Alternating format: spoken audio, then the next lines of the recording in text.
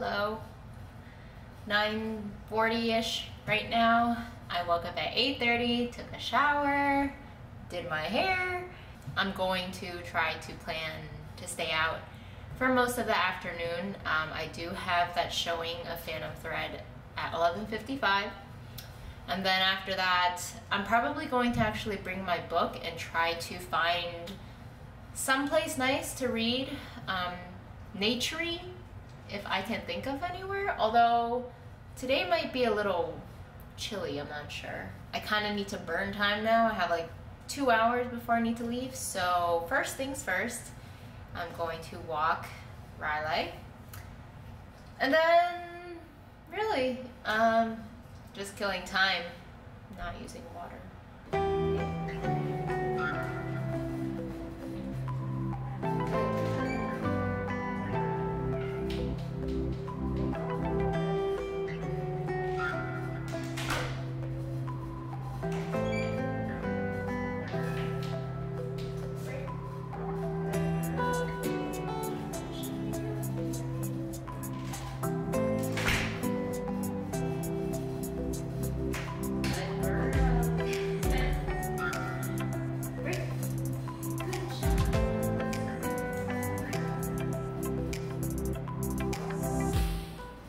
So I am about to go see Phantom Thread.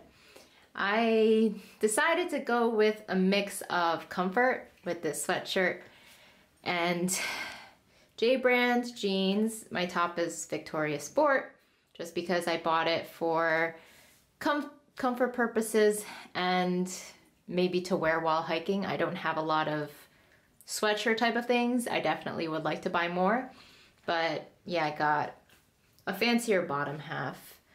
These boots are by Diane von Furstenberg, who is a wonderful designer. I wish I could buy more of her stuff, but I also decided to bring this bigger bag because I kind of plan on going somewhere after the movie and eating and reading a bit, so I needed a bigger bag to fit my book. And that's pretty much it. So probably gonna head out now. Peace. I just got out of watching Phantom Thread. I don't know why critics are saying this movie is amazing. I'm really hungry right now, so I'm going to get some Panera. And I saw there's a local county oasis kind of place up north, 20 minutes or so.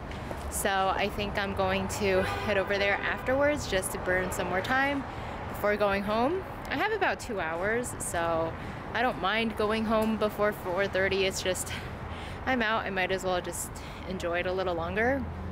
But yeah, my stomach's starting to hurt. I really need to eat. That movie was so painful. Like, I really don't understand. It's like an 8.5, only has 4,000 ratings, but people are giving it 10 out of 10, and I was bored out of my mind. I didn't understand the characters.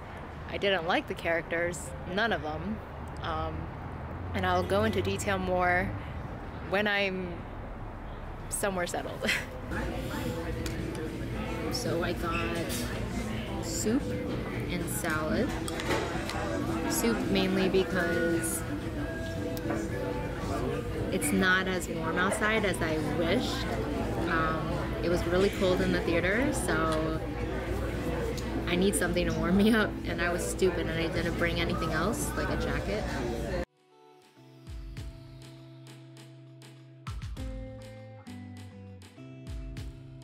Wow, so I decided to go inside a random neighborhood. I think I am in Lakeside or Santee or Ramona, close to those, and there's just this random beautiful area out into the mountains, and there was actually an open house somewhere here today, but apparently it ended at 3 p.m. and it's 3:30 right now. I think the house is like right down there actually, so I would have been so curious to see it. That sucks. But I think there is actually a no trespassing sign up, so now that the open house is done, I probably shouldn't be here, but oh man, this is so pretty, so beautiful. Oh, my baby. probably spend all her time sleeping. Looking groggy. Break. Good. Oh, every single time.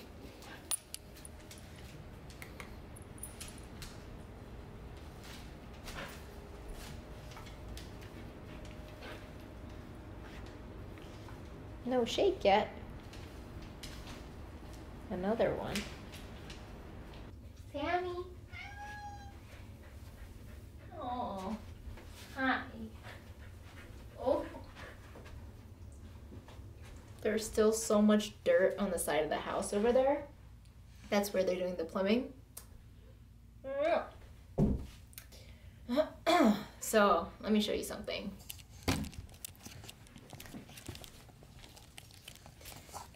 I needed to tape this area right before the door because Sammy was fucking up the carpet in the corner and I needed to protect it. I definitely am going to have to tell my landlord that Sammy destroyed the carpet, and I'll probably offer him some money to make up for this destruction. It really sucks. Honestly, I know it probably means that he doesn't want to be in here, but I am not the type of person that just caters to animals that are being destructive. Hey.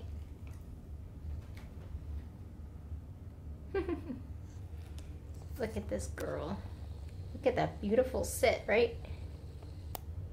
I rarely see her from behind. It's so weird. All right, I am back home. I spoke to some of the workers. They said maybe 1 more hour and that they would let me know when I can start using water. I'm definitely not in a rush. It's just that sometimes I just casually wash my hands, like after I play with Riley and she's like slobbers all over me. So, not a big deal. I'm not really sure what I'm gonna do tonight. Most likely the usual, but I might focus more on reading first because I didn't get to do it at all while I was out. I did go to a couple places after I ate at Panera and I took a few pictures and they were so beautiful. So my original plan was to go to this Oasis open preserve, and when I got there, there was no benches around the parking lot. It was just directly to a trail. So I decided to go back south to a neighborhood that I drove by and check it out because I thought it was really intriguing that the road led into the mountains.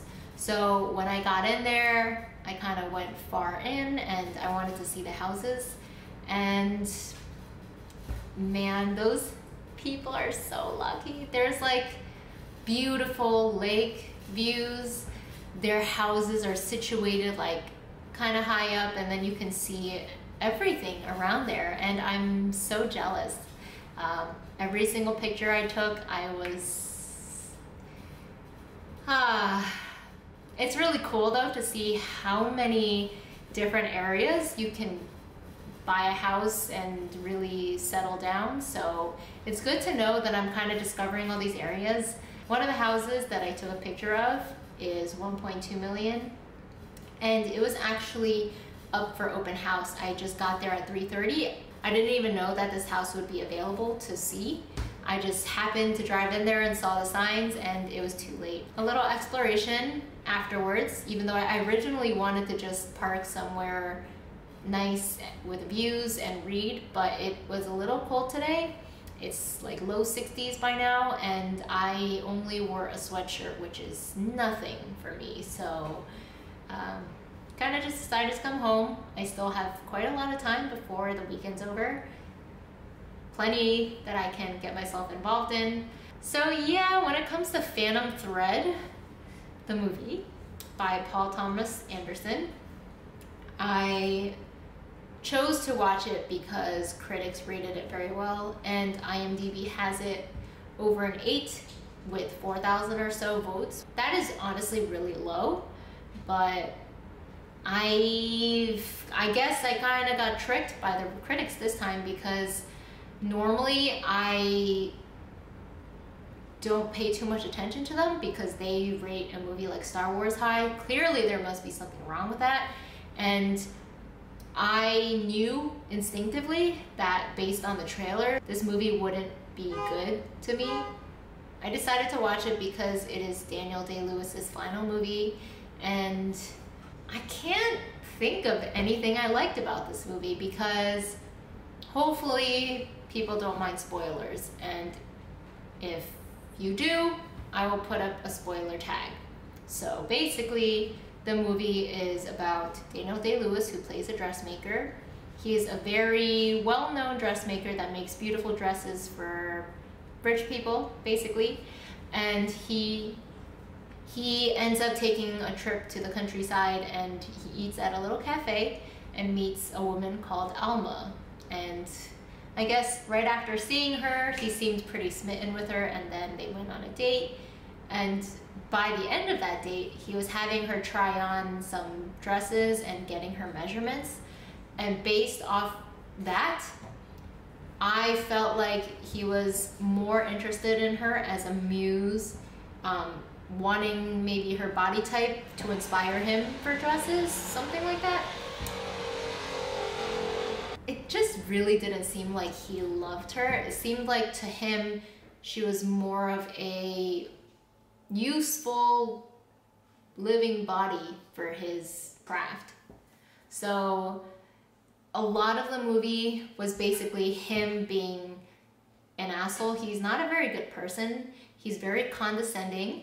He's also extremely, extremely particular about everything. So when they are having breakfast and she's preparing her breakfast, she's making noise, she's like putting butter on her toast, all of that noise, like the sound of the bread crunching and then the knife scraping or water dripping, any of that would piss him off. And he would be kind of, you know, mean about it because he has his process, and if you disrupt it, then you are not, you know, catering to his lifestyle. So there would be moments like that, and also times where he would kind of disagree with your opinion, but he wouldn't view it as opinion. He would view it as more like you don't have taste. So there was a scene where she said she didn't like the fabric of a dress that he made, and he said that, you know, you don't know what you're talking about, you don't have taste. And they were just arguing about it until he just told her to like be quiet. So it's pretty much a lot of that, but for some reason the woman Alma still loves him and desperately wants his attention. So it was kind of annoying to me to see a character who so desperately wants the attention of someone that they probably shouldn't be around. Well, who am I to say? But I like relationships that are balanced. Is that the right word for this? But for that one, it seemed like he was just taking and taking and taking, and she got nothing. But she still wants to be with him, right? I feel like a lot of people aren't able to see when a relationship is toxic and you shouldn't continue with it, but this movie was pretty much what I just explained, except maybe they found a way to celebrate it, like make it seem like they grew together, but I kind of didn't see it that way. There was also this one scene where she was kind of like at her breaking point.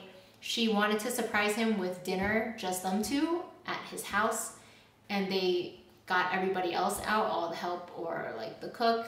Anyways, he got back, she wanted to surprise him, and he got really pissed off that she didn't cook food the way he wanted it to be. And after that surprise went wrong, she decided to poison him with a mushroom. I guess like slight poisoning, so he became sick, and he ended up requiring her to nurture him back to health. I thought that was an extremely unpleasant moment of the film, because that action of poisoning him, to me, it feels like the type of woman that traps you by getting pregnant on purpose. So they did that. They kind of rediscovered their love a little bit after that, and he asked her to marry him. And then the cycle kind of continues where he's kind of a dick for long enough, and then she poisoned him again, except the second time he was aware of it and he went along with it happily. So that was really strange to me. I guess maybe they are different people who enjoy that dynamic. So maybe I'm not the right type of audience for this type of movie, but the poisoning thing was really weird to me, and I just really did not like their relationship dynamic. And it was just really slow too. So yeah, overall, I just don't think I would recommend it because, wow, she's always sniffing my butt. Poppers. She sniffs my butt and then she looks up at me and smiles. And it's just, it's comical. I mean, I actually don't care that she's sniffing my butt, but you know, for a split second, it ends up feeling kind of invasive. But anyways, I don't think I have much else to rant about for this movie. I just thought it was unrelatable. I couldn't relate to it at all and was not very fond of the characters. So that is my review. I would give it, I feel like 2 out of 5 is harsh, but I just didn't see what needed to be seen for this. They're drilling now, so I'm going to cut this off. So in the middle of reading, I just decided that I felt really tired and I needed to take a nap because I woke up early just because of the water thing. So I went to sleep at like kind of late and I woke up at 8:30, so nap 2 hours or so, and I do feel much better. And now it is time to eat some dinner. I think I really am going to try to finish my book today. I have like 60 pages or so left, so if I can just churn it out today, that would be good. Otherwise, there really is no rush. But in terms of tennis, it is the second match going on, and Federer is playing the third, so it would be cool to see him play. I actually never really watched much Federer in the past because when I got into tennis, Nadal and Djokovic were pretty much at the top. Federer was still at the top, but I guess I placed more emphasis on the others, so I never really cared or worried too much about watching him play. But I mean, he is one of the greats, and he probably is one of the most successful ones, top 2 ever, so would be good to watch him play. And you know, age is just not a factor for these guys. It's pretty neat. It's pretty neat. Oh man, I like slept on the couch and I just end up getting swarmed by animals. It's funny, like I just take up most of the couch and then Riley is at the end and then Sammy sometimes comes to cuddle with me, and then Milo is just, Milo's like that little ghost, right? You don't think he's there, but then he just is at the foot of the couch underneath and he just surprises you.